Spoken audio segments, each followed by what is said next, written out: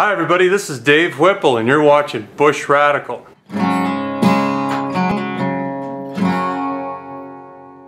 You guys remember the other day when I got this guy in the mail? This is a Council Dayton pattern axe. Nothing wrong with the axe head. I actually kind of like the profile. Kind of just a good usable wedge. Usually a lot of times on hardware store axes they put this nasty, 45-degree bevel on the end. This one's got a little bit of a bevel, but it's only the very end of the blade. So it's going to be pretty easy to make that sharp. The problem is this handle. This handle is just a big, thick, clunky, flat slab. It's uninspiring. Doesn't make you want to use it. It feels plenty solid, don't get me wrong. It's nothing I'd want to swing for any amount of time. And I'm going to try to cut this guy down a bit. What I'll do is take this axe and clamp it. Clamp the back end of this handle.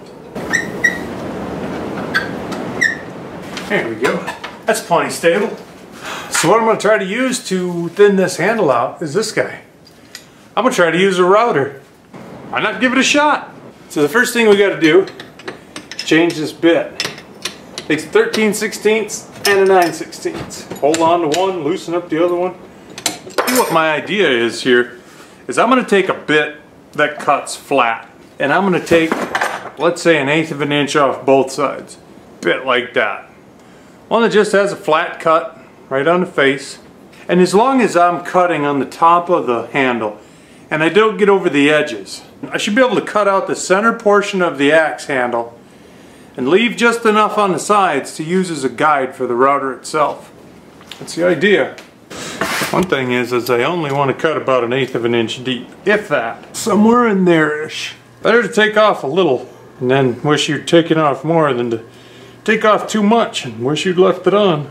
Alright, the router's set. What I'm going to do is I'm going to drop this router right onto this dude and I'm going to hollow out the entire handle on both sides. I'll leave a little bit left just for a guide for the router. Then I'll flip it over and do the same thing and we should have a pretty thin handle. Alright, let's give it a go, eh?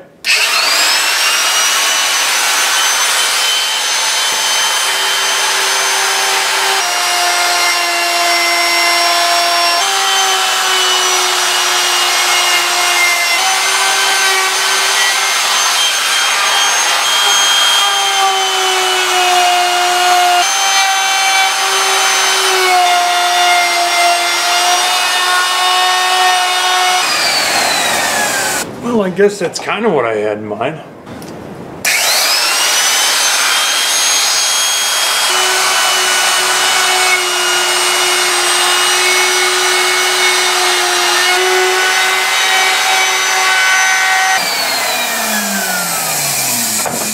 Here you can kind of see the concept. I wanted to take out the center. That way I could kind of get most of that material gone. This should be roughly a 1/16 of an inch out of the center on both sides. Looks like about a 1/16. Now let's say I took a 1/16 inch off both sides of that handle. That handle is still like that wide and a good axe handle is like that. This one is like 1 7/8 inches. It's stupid. So I think I'm going to fire this router back up, set the bit way down. I'm just going to freehand off a pile of wood. Wish me luck because I could just screw this thing up pretty bad. I'm going to freehand all this off and see what we get. Freehand routering. It's a recipe for disaster if I ever heard of it. Let's give it a shot.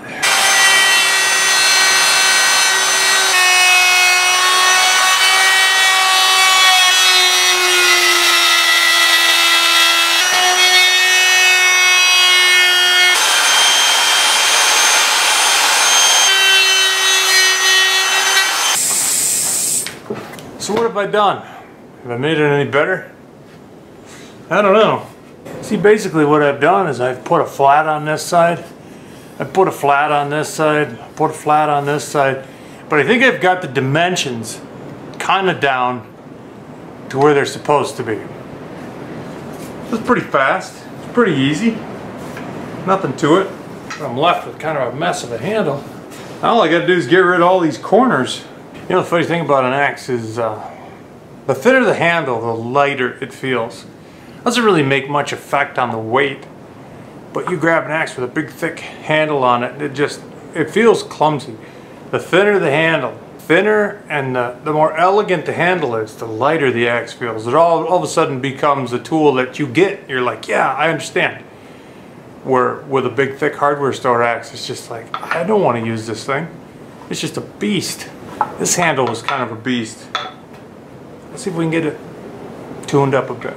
You know, I never can keep this shop clean. I just can't do it. Well, about halfway through the process of getting it clean, I run into other stuff I want to do. I'm going to see if I can hog a little bit of material off here with this router.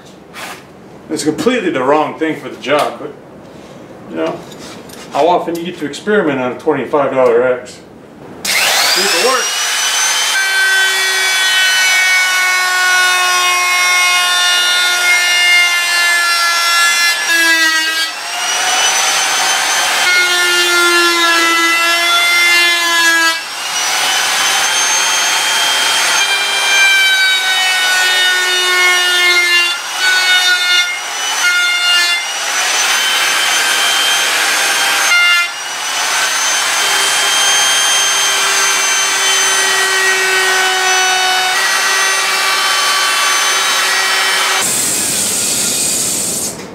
I'm not sure.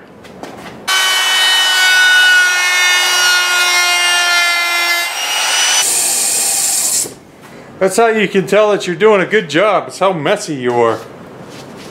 If you're not making a mess, you're probably not getting anything done. That's really not a very good quote.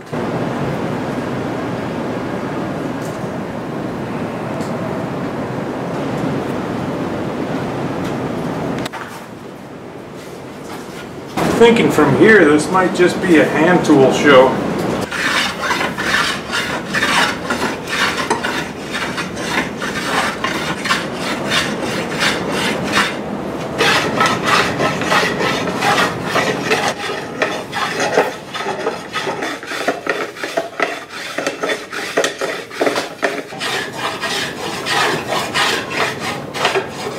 Way better.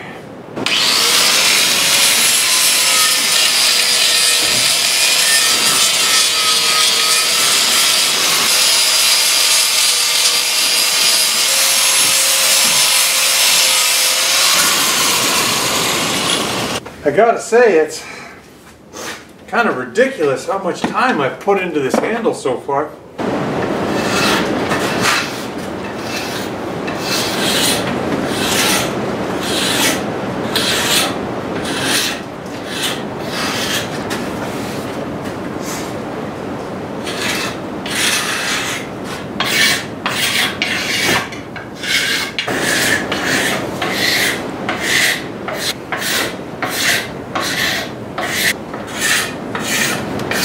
What a mess.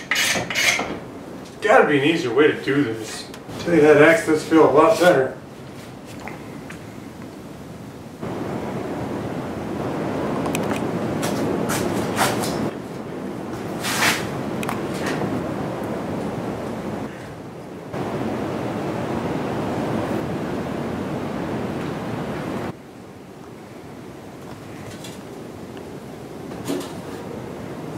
I'm still at least a half hour out on this guy. No time saved. So really, I've been at this thing for like an hour. It's a lot more usable as a handle. It's a lot thinner. It's got a lot more flexibility than it had. But still, I mean, I've got an hour's worth of work into this thing. I'd love to tell you guys that routering is the way to go. It's a way to hog material off of a handle, but I don't think I'm breaking any new ground here. This is just, I'm still 25 minutes out from scraping, sanding, oiling, and whatnot to get this thing exactly where it's supposed to be, and it's still not a great handle, and it's still not really hung that well. So I can't really say this is the way to do it, this worked really good. It didn't work that good. It took a lot of material off, and it kind of got that big clunky handle down to a real dimension that you're actually going to want to use. But on the other hand, I'll have an hour and a half into it by the time I'm done with it. So it's no shortcut. I could have done the same thing with a hand plane in an hour and a half. you know, it's as good as any other way that isn't really that good. What'd be nice is if we had the right setup to where we could take an axe and thin the handle out and contour the handle so it's not super wide in just maybe 10 or 15 minutes. That's the setup we need, because really I don't really want to spend an hour and a half wrenching on an axe like this, because at the end of the day, even though this handle is not too bad, I still got another half hour work to get it perfect and ready for oil, and it's still hung wrong. It's hung off center. Blade doesn't follow down the head, the blade's off a little bit, so that's not the end of the world, but it's not a great axe. And I'm getting to the point where I don't know that it's worth any more of my time. I'll definitely finish the handle and put a coat of oil on it and sand it up, but I can't give you guys anything out of this video. I can't show you a shortcut to fixing a crummy axe handle, because I've been here for an hour. Sorry. Thank you guys for watching Bushradical. Click on the comments below. If you've got a better way to do it, let us all know, because using a router, it gets you in the ballpark, but it doesn't save you any time by the time you're completely done with your handle. And I've heard the new Council axes, by the way, they have really good handles. This one is kind of new old stock, and it's got a pretty awful flat board handle. And I thought we could take a router and thin the dimensions one way, thin the dimensions the other, and then just kind of shave it in. And we can, but it's really no shortcut. It's taken a long time. So thanks for sticking with me through this video. I'm sorry we couldn't unveil some miracle shortcut, but it is what it is. Even though we didn't figure out a quicker way to do this, thanks for watching. I'm Dave Whipple, and this is Bushradical. Be radical, eh? See you soon.